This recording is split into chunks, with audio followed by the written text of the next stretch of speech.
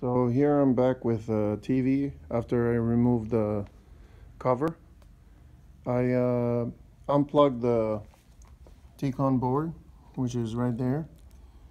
Sometimes if the TV is unplugged, the T-con board, and if you turn on the TV, usually it would come either blank screen or at least the standby light would stay on. In this case, the TV won't do nothing. There's a click, 2 clicks, nothing.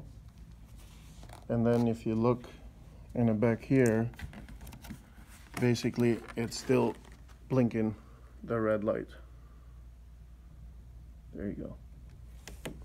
So at this point I have to test the boards, which is either the power supply or the main board, to see what this is causing the TV to blink the red light.